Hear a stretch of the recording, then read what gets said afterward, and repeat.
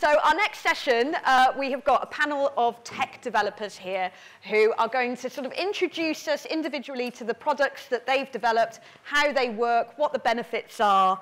And, this will really, we've heard some of the challenges in our farmer session, and now we're going to meet the people that are stepping up to provide the solutions with support from Agri-EPI, of course. There will be some videos on screen as well. There's no sound, but it will just help to give a bit of visual context to what our panelists are talking about. So we've got here Howard Wu at Antobot, Jack Wrangham is Director of DroneAg at Skippy Scout, Jim Wilson is MD at Soil Essentials, and James Brown is at Polybell Farm. I'm just going to start with Howard, if that's okay. I'll just take a seat. So, Howard, you're Chief Executive Officer at Antobot. Your company has actually been collaborating with Ian from the previous session on digitally mapping his vineyard, and you use in-field robots. What kind of information do they gather, and how can farmers use that practically? Sure, thank you, Anna. So we developed the agriculture robotics technology platform, and based on this platform, so we got a number of applications, like the in-field robots, and one of those, we called it crop scouting robot. Crop scouting robot, yes. Okay. So we put it into the field, and one, to map the field, to know where the plants being planted. And then with that, we are hopefully to help, for example, like Ian and other growers to map their whole field more efficiently and more accurately. So you get to know exactly where your each like trees or like plant is. Secondly, we developed the computer vision technology, which when we go through the field, we can recognize the fruits in the field, for example, strawberries. And then we can tell you what its ripeness level, and we can count how many strawberries in your field, and also work out the size of the strawberries. So with that, hopefully, we can tell the growers, if you come to do harvesting of your strawberries tomorrow, how likely, how much weight of the good strawberries you will harvest. And also in 3 days or 1 week. So hopefully with that information, the growers can make more optimized decisions, how they schedule their labors, how they sign their contract with the supermarkets, how to supply the information into the downstream supply chain to make the whole system more efficient. And thirdly, we also developed a field logistics robot, which is to help the human pickers to transport the harvested fruits into the warehouse. Oh, kind of like the donkey mule robot that does all the fetching and carrying. Yes. Great. Yes. I think there is no way for the robot to really replace our humans. Our humans are so good in intelligence. So, but we hope we can let the robot to do some repetitive and less interesting jobs. And the back-breaking work. Yeah, and those are like hard work there. Yeah. And our vision is with the platform, we want to really work with Agri-EPI and all the growers, farmers like yourself to co-develop all kinds of like applications you would like to have, which will make sense for your business to make your operation more efficient,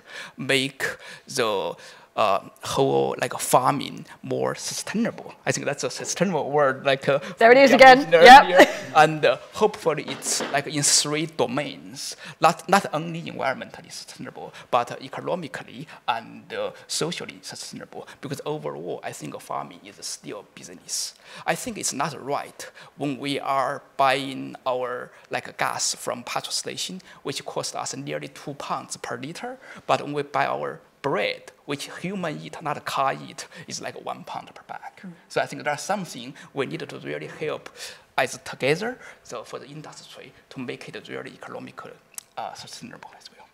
Can I just ask about mapping? So this is going to come across a very basic question, but I can imagine people thinking this, that everything you've said about a strawberry harvest, knowing when the strawberries are ready to pick, the level of ripeness, how many you've got, I totally get that. Knowing where the trees are on your farm, wouldn't I know that anyway? I don't know. This is a good question probably to the growers. I would open this question to our growers and farmers. Do you know where exactly your trees or plants are? Not exactly, but we can sort of see them. That's what I was thinking. I was like, because the way that farmers speak about their land, you know, farmers are incredibly, you know, they'll have descriptions for individual hedges. It's like, they'll have weird names maybe. It's kind of like, oh, it's at the top of Turkey Field next to the oak tree next to the something hedge. And so they're not kind of digital maps, but farmers have these kind of landscape maps in their head that have their own language around them, their own kind of, that have been passed down generations. Do you recognise that, John? What I'm trying to... You know, because we've got an airport near here, because it's Stansted Airport, and when we fly in and we come anywhere near the farm, I can just spot my farm, because the shapes of the field are so familiar. I can just see that's where they are. So maybe it's about that matching up that kind of on-the-ground knowledge of, I know every hedge, tree and field, with what a digital mapping, how would a digital map show? I can describe the picture we created for one of our partner strawberry farm. So they have a field with about like 20 polytunnels, and within each polytunnel, they have 6 rows of strawberries. So what we showed one picture to him, he thinks, wow. So what is, we showed their strawberry density at their individual level. Basically, the picture shows, if you think about each row of the strawberries, we have red, green dots to show, like in this row, how dense your strawberries are and what's their ripeness. And we show that for each individual row in each individual polytunnel, and then for all 20 polytunnels. Right, okay. So that level of details probably it's another layer. Difficult to remember exactly where my story. But they're quite complementary of each other. Though that kind of human knowledge of a map in the human brain with what that's digital map, they can work together. And the information given to him is, he looked at the map. Oh, this polytunnel since has more fruits than this one, and this row since has a bit more. Oh, what happened there? Is that some like nutrition not really being pumped in there, or maybe of my polytunnel, the sunlights and is created like macro environment there, like the temperature, humidity impact on their like production level. So that gives their all of this kind of information. The robot is not intelligent. It cannot make any decisions by that. However, the growers, they can. They have like years of experience. When they look at that data, they got, oh, maybe this because like this row has a bit less because they are like the edge of that polytunnel, so the temperature needs to be cooler. So. Yeah, I understand. That's fascinating, and because I think we'll stick with kind of vegetable production, and we'll come over to you. We'll move on to drones and soil in just a sec. But James Brown, I wonder if you could pick up off Howard there. Have you got a microphone up there? So you've got a large organic family farming business producing cereals, vegetables, and livestock across 3 counties: Nottinghamshire, Lincolnshire, and South Yorkshire. So really sizable farming business. I'm really interested, you've been using a robotic weeder in the field. On what crop? Yeah, so Polybell's also a founder of Rover, and the reason we started is that one of the big challenges of organic production, particularly veg and salad, is weeding. And one of the real things is that it's either mechanical hose, and we wanted to try and come up with a solution that didn't disturb the soil, so we could look to build the organic matter in the soil, and also we were mapping and discovering the damage that mechanical hoeing does. The other alternative is manual labour, which it's not a pleasant job. It's expensive, so about £1,000 a hectare to weed an organic veg crop. So what we've developed is an ultra-lightweight autonomous platform that then kills weeds with concentrated light. So we concentrate lots of light bulbs onto the meristem, about 1 millimetre across, of the plant, and take that meristem from 15 degrees up to 80 degrees, which bursts the cells, you get eruptive boiling, and kills the weed. So no chemicals. There's 1 million tonnes of herbicide put into the environment every year. And that's one of our big bits. We want to make organic more accessible to all. Weeding is a huge problem with that. And as you can see, the video on the right there is also being able to operate autonomously at night. At the same time as weeding, we gather data. So you can see on the left-hand side of the screen, this is what the computer vision is seeing, and on the right is the platform, the data platform, which it displays for the farmer. One of the big bits there is, I'm a boring accountant by training. When I came back to our family business, I asked the question, why do I buy 8 million broccoli seeds and sell 4 million broccoli heads? What actually happens? And why are you talking to me about yield as something we've grown, i.e. tonnes per hectare? What about yield in terms of the percentage of inputs that turned into outputs? And I got some very dirty looks from around the farm. But actually, this question of, I want to farm at the individual plant basis, and particularly in veg or salads, just to give you an example, on organic broccoli, a plant is either, which produces a head which we sell is worth 80, 90p to me, one which I don't is worth nothing. So the advantage of thinking of that level, and that is where trying to improve that. And also from a food waste point of view, 25% of broccoli seeds end up being eaten. So we have a system, a full end-to-end system with 75% wastage. Goodness. Therefore, we talked about, you know, why do I want to capture data? Why do I actually want to understand that plant, how it's growing?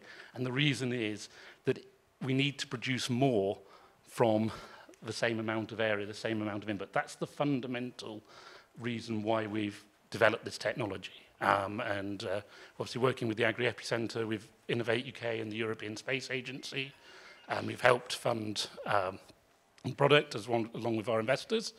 And I think it's, we want more sustainable farming, and we were trying to look at, on our own farm, what are the challenges and how do we address them, and where is that technology gap? And weed control was the first bit. We've also got another project which we're doing with the Agri-EPI Centre, which, as Dave describes, my giant hedgehog, which is a selective broccoli harvester, which is, again, using it. So from the data we were able to gather, we started looking at, well, my mechanical weeding was destroying 5% of my plants.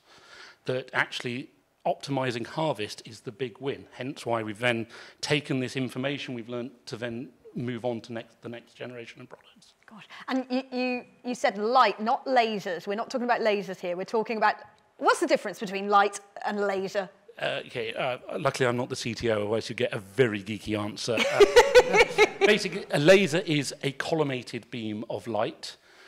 Our concentrator is lots of beams of light that come together in a single focal point, which then diverge after that focal point, which means that they won't blind or burn you. Wow, gosh. And yeah, producing broccoli organically has got to be one of the hardest jobs in farming. I've spoken to many brassica growers who say, good luck doing this organically. I've tried to grow broccoli myself. It's absolutely really hard to do. Well, add in, we had on the farm 40.1 degrees centigrade, then 120 mils of rain. That was this summer's joys of farming. But what the interesting bit is, as you saw in the video there, that by moving to incredibly lightweight equipment and by not disturbing soil, we can dramatically reduce the weight and also energy requirement of farming systems, for tools. So actually we could continue looking at weed control, continue to do that. And actually weeds grow the most after rain, after irrigation. And that was the real reason why moving to this lightweight platform was so important for us. Isn't it very slow though? Yeah. So that's the other thing is, as you saw in those videos, they were stop-starting. And the reason there was, and the beauty of when you get to start a startup business like this and you bring people from different fields is, you know, everything on a farm is continuous moving. You know, you see your tractor drives up and down the field. Well, the real reason for that is there's a person sat on a seat, and that's the way that we're sort of looking at it. The weed density is not uniform across a field.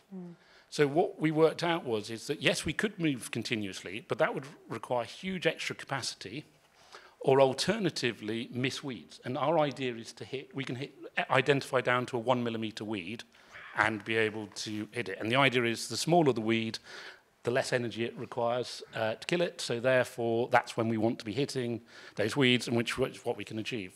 The other bit was then keeping the costs down to something which was cheaper than mechanical. We can't get down to chemical costs yet, but then I would argue if you looked at the full cost of applying a herbicide, either the other environmental impacts, the greenhouse gas emissions of applying those products with a sprayer is 50 times heavier and obviously is diesel powered compared to our solar and electric solution. So you have to look at a full cost, and that's where we're obviously aiming with our technology as we scale it to then be able to bring that down and make it a realistic alternative. Fantastic. I feel like your robot is zapping me at the moment, actually. I feel like a weed. Just thinking about how you've insinuated there that you're quite used to rocking the boat and asking questions and sort of being seen as a bit of a maverick and doing things differently. How far off do you think we are? If you were to walk into the Brassica Growers Conference and a lot of conventional growers, how far off do you think we are from convincing them that embracing this kind of robotic technology is going to become the norm? Or are you still seen as the maverick? No, not at all. I mean, I was talking to big conventional lettuce growers. They've lost their post-emergence herbicides. They don't have any available, so they're looking at solutions. Yet the regulation's actually moving faster than we can innovate in the ag chem space for veg and salad crops. So those who aren't going to adopt it aren't going to survive because you're simply not going to be able to do it. So it's not a either or. And I think the other bit is that this isn't a replacement for what other people are currently doing on the farm. I mean, hand labour is a real problem. We simply do not have enough people to do those jobs. Yeah. So, if I continue using a model organically, I mean, this was our big problem, that we've had to reduce our veg area because we could not get enough people to harvest our crop. And obviously growing a crop and not harvesting it is absolute financial suicide because you've had all the cost and no income.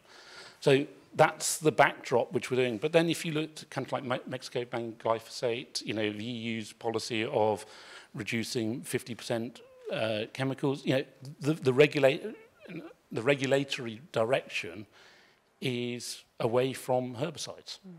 Absolutely. Fantastic. Thank you. So I had a great question, but I want to get on to the other two. I might come back to you if we have time. Next up, Jack. Moving on to drone technology. So Jack is director of DroneAg at Skippy Scout. You're upskilling farmers and land managers so they can operate drones themselves. Can you just talk us through how you do that? Because my dad is a 71-year-old sheep farmer, and the thought of him operating a drone is frankly terrifying. So how are you bringing that skill to farmers and growers? I mean, actually, I think you kind of hit the nail on the head there. For us, it's about how we can make this technology work for farmers now, not in 5 or 10 years' time and that kind of thing. And, we farm up in Northumberland ourselves, so we knew right from early on that if we were going to go down the route of putting a drone in the hands of a farmer or agronomist, that it needed to be extremely easy to use. Yeah. And the way to do that is through automation. So very much like where farming is going in general, but on a much more specific note, how can we make a drone fly around a field all by itself and collect the imagery and data we want that's going to be useful to the farmer at the end of it all? So no one's actually there at the edge of the field flying? So right now, regulations, you need to be at the edge of the field, but the drone itself actually flies to the points in the field, gathers the information, gathers the high-level overview, like you see on the screen, completely automatically. So we're not relying on the farmer to fly the drone or even to understand how the data that's collected is interpreted or delivered. That's all done through a fully automated pipeline.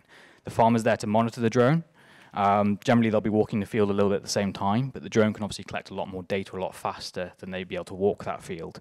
That data is then all uploaded, it's all processed, it's all analyzed and delivered in a PDF field report to the farmer within a few minutes after the flight. And that PDF, again, that's designed to tell a farmer or agronomist the information they need to know to make a decision. Wow. So we're interpreting the data in a way that they can understand. We're not trying to make decisions for them. We're just saying, right, okay, this field right now, it's all-seed rape, it's at 30% flowering fraction. So you need to think about spray timing. Or, this field of barley, in that bottom left corner, the ears are just starting to emerge. So again, spray timings, what you're going to do. Or this field has 50% weed cover, it really needs a spray. Or it's only 5% weed cover overall, or it's 5% weed cover in part of the field, therefore think about maybe only spraying part of the field, or it's low enough that you don't need to worry about spraying. Wow. So it's all about just providing data very, very quickly, but data they can understand and use. How often are they out there with this drone? Like, how often would you use it? It varies a lot from farmer to farmer. It's very much based on how they normally do their field walking and that kind of thing. You know, right now, again, we're not trying to change the way, you know, people work or what they do. We want this to fit in with their current workflows and activities. So, you know, there are times of the year, you know, early spring, when farmers or agronomists are doing a lot of field walking, so they'll be using the drone a lot. Other times of the year, like the middle of winter, well, they'll be off skiing or shooting probably. So, there's not much going on at all.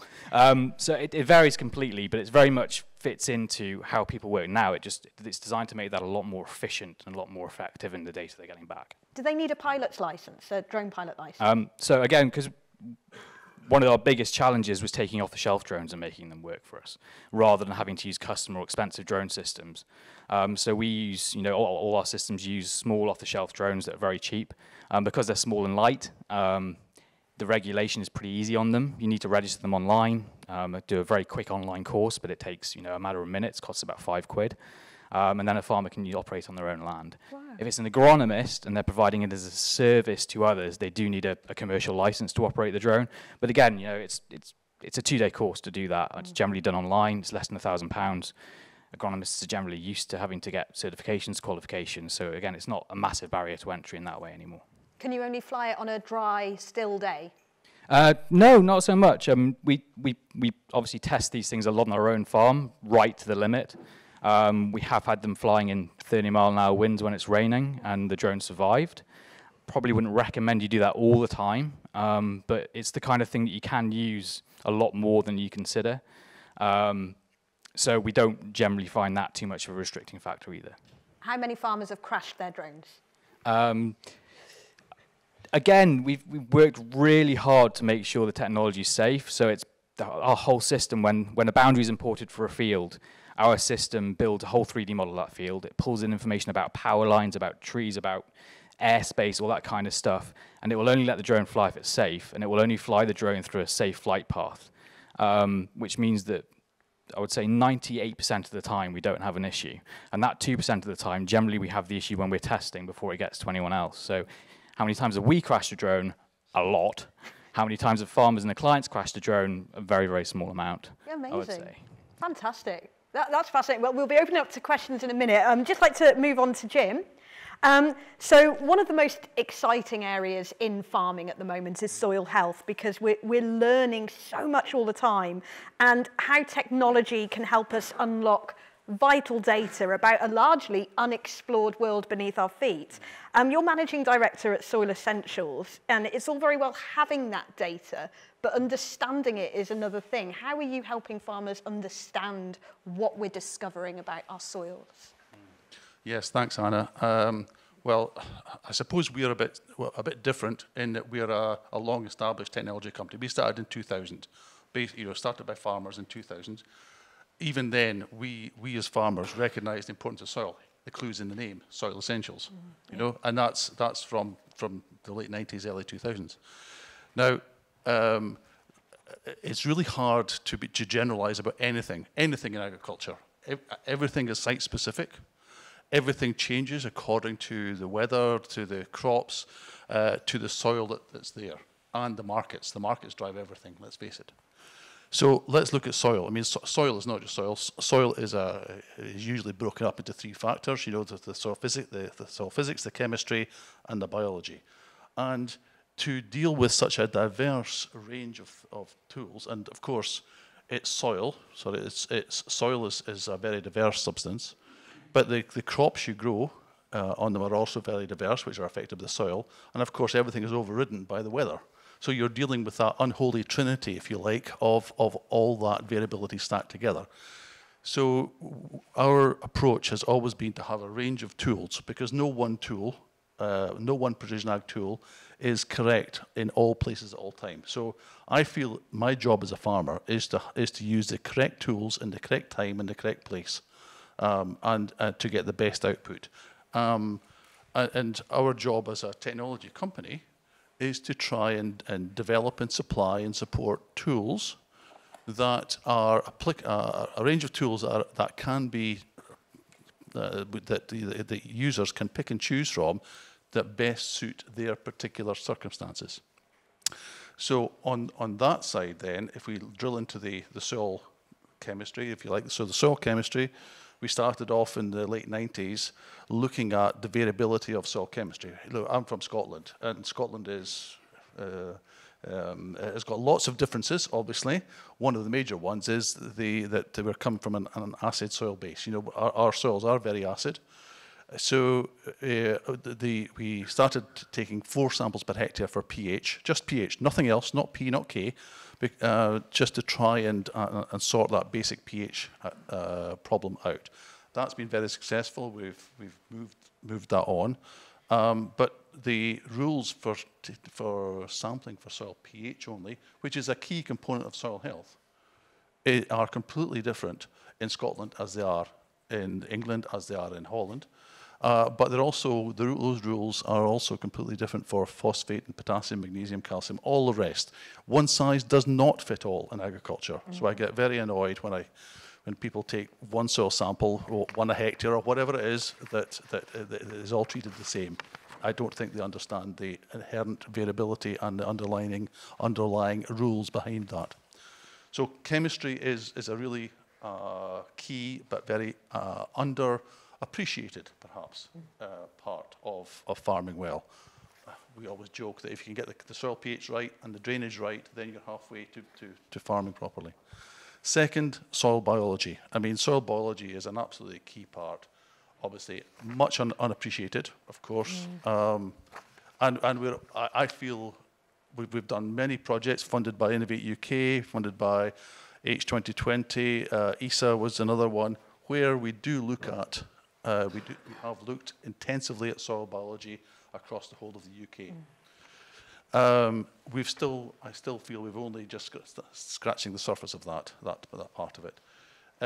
Soil physics, it's probably a slightly easier thing to deal with nowadays because soil physics, as in percent sand, silt, clay, and compaction, tend not to change. Okay, compaction you can map and measure, but soil physics tends not to change, and there are many good tools out there that actually you can use to measure soil texture. The key thing is how do you lump all that together? How do you put all that data together into one tool that meets the needs of growers and advisors, but also gives the recommendations or gives information that you can use to make management decisions. That's the missing part. And to skip over a lot of the detail, what we've been doing now over the last 2 or 3 years is to run a large-scale watershed area, soil carbon, nitrogen, and water and hydrological models to predict the change, not the absolute value, but the change in soil carbon, soil nitrogen, and water and hydrological water capacity. We find it really difficult to predict what the soil carbon is at each spot in the field, but we're making maps of the change in soil carbon and nitrogen across that time over a whole rotation. So we feel that with the move towards, I think somebody mentioned that they started selling soil carbon. One of the key things is that the recommendations is you can take soil carbon samples every 5 years. Well, you can go very wrong in 5 years. So our aim is to give daily, weekly, monthly updates as to where you're moving over the whole rotation. Frequent updates to actually show which path you're on and make suggestions about how you can improve that path. Fantastic. I ask you a million questions about that, but I do want to open up to questions. Just before I do, from the previous session, but it's also highly relevant to you guys, an absolutely banging question came from Rose at Harper Adams University, who came over to me and said, there are an awful lot of farmers out there that want to embrace some of these innovations, but the idea of having agri-tech on the farm can be quite an overwhelming or an intimidating idea.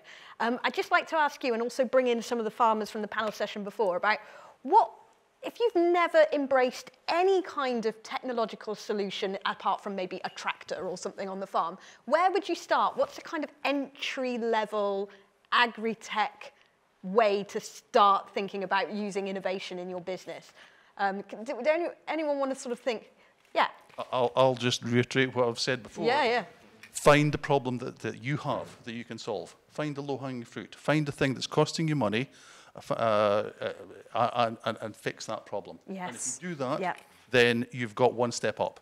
And then find the next one and fix that. And so on you go. Have one simple success, and it'll go very easily. And for us, the simple success was first, so pH mapping, not sexy, not clever, but just agronomically and business, from a business point of view, sensible. And then the next step was steering tractors. It makes people's lives better and saves money. Yeah, and I think, and that's it, isn't it? It's like there's could be a bit of peer pressure that you've got to go for something sexy like a robot. But you don't have to go straight in for a robot. You can, and just before, Sophie, I can't see because I'm a weed being zapped by a, where's Sophie and Joe? Yeah, you were talking about something really important from a farmer perspective with this. Golly, was I? Yeah, about how do I actually log on? Well, I think user friendliness of digital, what we call high-tech technology, is key. And actually, just since I've been, fortunate enough to work with Agri-EPI, the user friendliness of the stuff has improved a lot. And I suppose I can only say, just find someone younger in the farming business. My generation, we're not going to be around much longer anyway. It's going to be much easier to sell high-tech. You're not old. To the next, I'm the average age of a farmer. But the next generation are going to embrace it so much more easily because it is a hard language to learn, and I get very frustrated with it, and it's time consuming. Yeah, absolutely. You're doing other things. So it has to add value. As you said, it really has to add value to want to engage in it. Yeah, you need to have that. Joe, you were saying you're 39, and you said you were made to feel like you were old in one group. No, sorry. I'm older, don't worry. Sorry. You offered it so freely. I was like... I had my Skippy Scout training a little while ago, thinking that I would have John alongside for solidarity. He jibbed and passed it on to his son. So I suddenly realised I was the oldest person in the room. So the sort of tutting and scoffing at my phone cover and my abilities was high. And yeah, just the backup is what I'm going to say about, we do actually have quite a bit of tech and we're quite good at using what we've got. If we don't see a point of it, we won't get good at using it. That value thing again. Having tech support for when we can't get something to work, like our AgriWeb, we can only do livestock movements off of a phone version, not off a main computer version, which doesn't seem to make any sense, but that is the way it is. So, but we didn't know that, so we spend hours trying to make it work. It doesn't. We give up and go away. And if we've got somebody easily we can contact that can help us and say, oh no, it doesn't do that. Yeah, I'm going to take those points about user friendliness, backup and support, and also that's a really important point about feeling scoffed at. And feeling like, oh, you've got an old naff phone case and you're... Granny case. Yeah, a granny case. You're not quite as switched on as us digital natives. I mean, that's got to be a barrier to take up, hasn't it? Jack? Yeah, I think it is. I think one of the key things we've done in terms of the sport side of things is, we've employed people that have a farming background. Almost first and foremost, we can teach them the rest. Generally young guys that want to learn about tech and that kind of thing, but guys that have a farming background so they can talk farmer.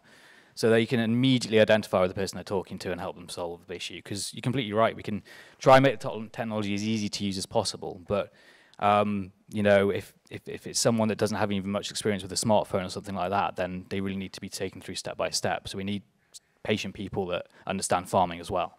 And not just understand farming so they can talk to that person in the right kind of way, but also understand that actually you might have to talk to them at 8 o'clock in the evening because they're going to be busy during the day, and that kind of thing really helps as well. So it's just kind of stuff like that that comes into the mix. And I think the way we like to go with this, and the way I think about all technology is the best technology implementation, you almost don't even realize it's there. It just happens in the background. And again, coming back to the automation point of view from our side of things, that's the way we'd like to see it go. We're not there yet, but if that technology can just happen seamlessly in the background and let farmers get on with farming, then we're going to be where we want to be. Yeah, absolutely. Any other points on that? Yeah. Oh, sorry. Just go to James, and then we'll come to you, Howard. Can I just challenge the age bit? Because from our experience with my farming hat on, actually our slightly older tractor drivers who didn't know exactly how to do it and therefore listened to how to do it rather than thinking they knew how to do it. He and I were chatting about this earlier, that, that actually they're far better and actually follow the rules. And the whole bit of when you're trying to capture data and trying to get systems to talk to each other, people following rules is a really, really important part of it. And when they don't, it goes horribly wrong. Just to explain on something which is probably a bit more novel than what we're doing, like our robotic system, it will be as a service type is the way which we envisage this being rolled out. So for the first year, it will be very hands-on with people on the farm deploying it as a service to then move into a sale of the product and them running it themselves, because we understand that people aren't going to just adopt this. They're not going to come out of the box, press go on the farm and work first time. That you're going to need a lot of support.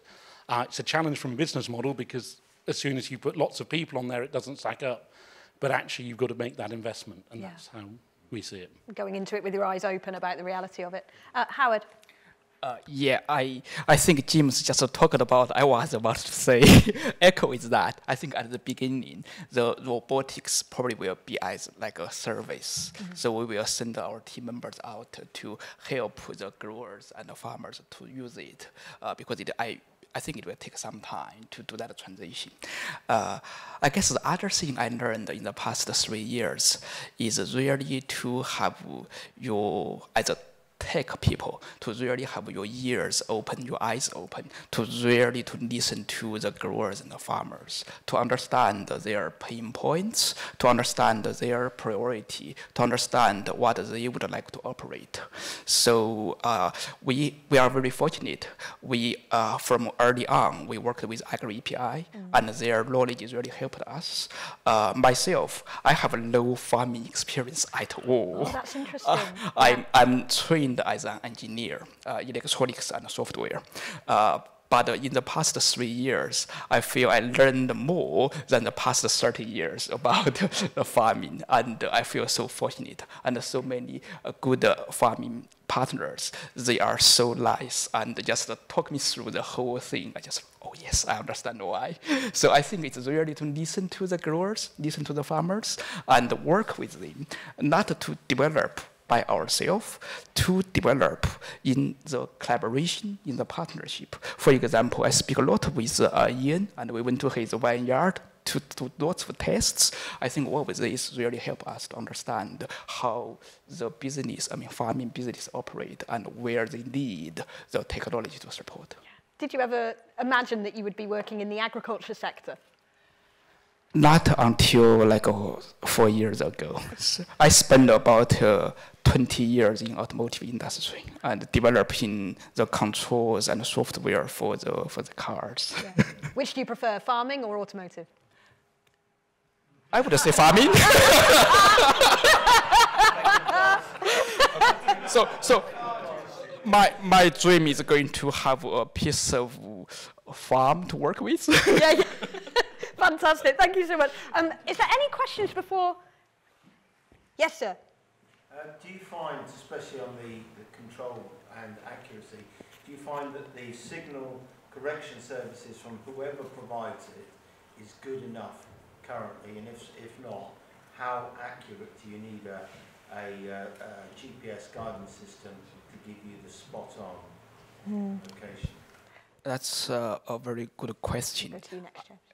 Sorry, yeah, you go first. Oh, sorry. Yeah, I would say it's probably not as good as we would hope for. Right. There are not only about the accuracy, but also about the reliability. Because you may get some area, you have very good signals, you have very high accuracy. We are talking about 1 to 2 centimeter level accuracy, but it's not consistent.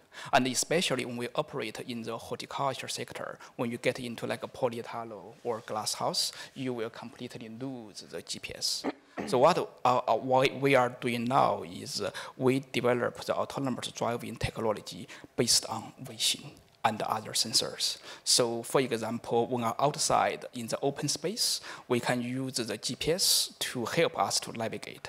But if we go into the polyethylene, like the strawberry rows, we can switch to vision, purely vision and other sensors technologies. We don't need the GPS at all, and we can still achieve very high accuracy. So go back to your question, I think it's not as good as we would hope for. Hence, we need to develop some alternative navigation method to make it work, both in open space and in GPS single delight area.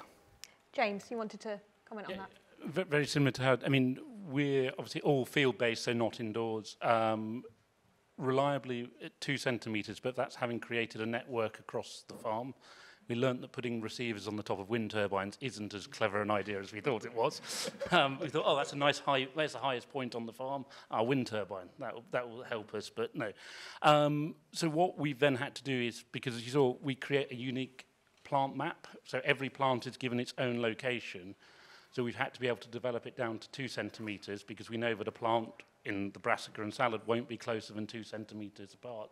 So we can do that. So yeah, it's, like I said, the reliability is problematic, and it therefore means you have to install a lot of extra infrastructure, which we've done on our test farms, which ideally going forward we wouldn't want to do, but in the short term whilst we're developing it, it is possible to achieve.